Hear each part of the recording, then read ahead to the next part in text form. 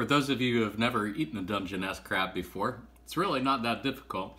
All you gotta do is just pretty much break one of these legs off, and then the meat you want to get, of course, is inside here.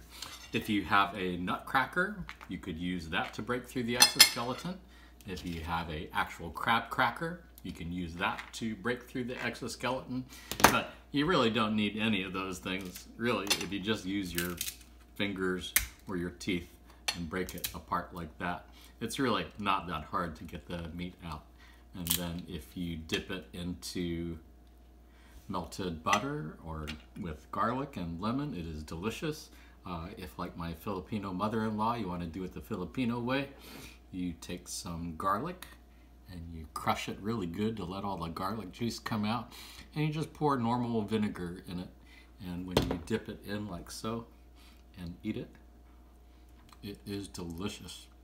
As far as the rest of the crab, you can take the legs there. If you break it in half and have something to dig with, you can get some really good meat out of there too. You can get tools like this to do it, or you just use a toothpick or whatever. It really is not that hard, but there's some delicious meat in there. The yellow stuff in there that we call the crab butter, you can eat it. Most people here in the States don't eat it. My beloved Filipino mother-in-law and father-in-law used to eat this stuff, and it is considered a delicacy in the Philippines. But so is balut. So you can add crab butter to the list of things that I generally take a pass on.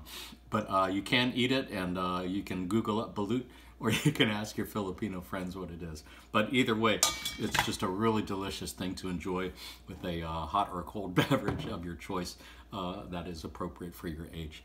And I wish you happiness and joy in all you do. Thanks.